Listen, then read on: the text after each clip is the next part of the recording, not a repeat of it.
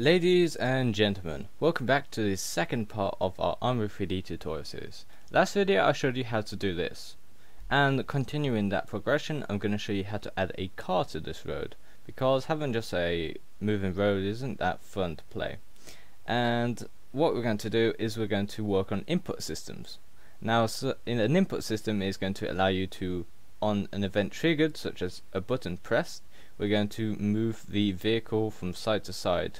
And we're going to add a bunch of different input systems for a bunch of different devices and compatibility. But for this tutorial I'm going to focus mainly on keyboard, because that's what I'm working on right now. The first thing to do is to import our vehicle.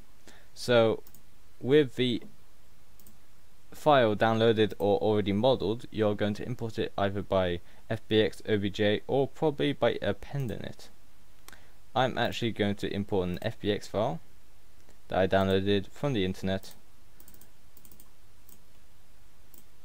and once you have that downloaded you will notice that it probably isn't at scale, so you're going to have to scale it up and modify it to adjust to the scene around it, which is going to be obviously your road.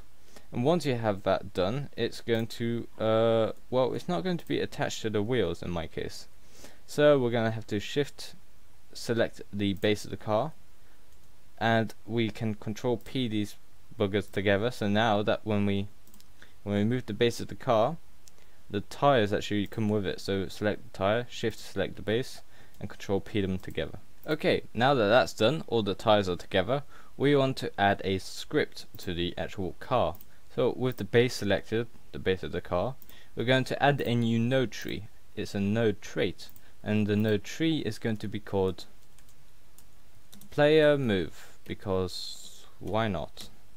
And in that player move script that we can find over here in the scripting tab, make sure you have logic node tree enabled, selected, and we're going to add an event, an input event, which is going to be our keyboard. And so once our keyboard button has been detected, it's going to do something. So what we want it to do is when A is pressed, it's going to translate the object, which means move. It's going to move the object, and the object in question is it already knows what object it is without putting it in, because it's the object that the script is applied to, which is the base of the car. And so you don't need to fill that in. And since we're on a pretty small base here, let me just remove this window. We are on basically a 2 by 2 scale, so it's going to be very small. So what we want to do is we want to set 0.02 02 maybe. Yeah, that's going to be small enough, I think, on the negative x-axis. So when we press A, it's going to move this side on the negative A, negative x, I mean negative 0.02. And now we can just duplicate this, set it to D, and all we need to do is set it on the positive axis, so just delete the minus. And there we go. Now if we play our game, you should be able to use the A and D key to move the player. There we go, A and D moves the player. It looks great, it looks awesome actually. And the only trouble thing is that the tires have no texture, so I'm going to fix that real quick.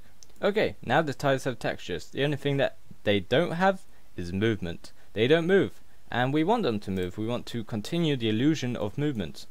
So what we're going to do is, in the first place, we're going to add an on update. First of all, once we have the on update node, as you can see, we can do something with it, and that something is transform. We're going to look for the rotational node. I'm just going to search it. Rotate object. Okay. And the object in question, this time I'm going to have to select it because I couldn't be bothered to make a node tree for every single object. We're going to just select each tire, and we're going to set it to something like 200 maybe. Now we can just shift D and duplicate this a bunch of times for each tire. There, now we've selected all the tires and told them what to do. What I'm going to do now is one last method, is I'm going to duplicate the keyboards and I'm gonna set it as the arrows, so they have the same actions but by using the arrow keys, because a lot of people like to use the arrow keys and it's nice to be thoughtful. So on left arrow key and on right arrow key, it's gonna have the same movement and the same usage as the A and D keys. So yeah, once that's loaded, we can test it out using the arrow keys first of all. This is the right arrow key, the left arrow key, the A key, the D key I mean, and the A key. And as you can see, the tires are moving bloody fast. They're moving very fast, and it gives the illusion of movement, so that is great. That's exactly what we wanted actually. So once we've done that, we have pretty much finished the episode. Thank you very much for watching, and well, if you want to find this blend file or you want to find the model, you can find them in the link in the description below. If you want to find a list of all the other tutorials in this tutorial series, I've left the playlist link below that you can find all the previous tutorials if you're watching this in the future. And if you are not, then you should definitely subscribe to not miss any of the next updates and tutorials I put out. Thank you very much for watching, and have a great day.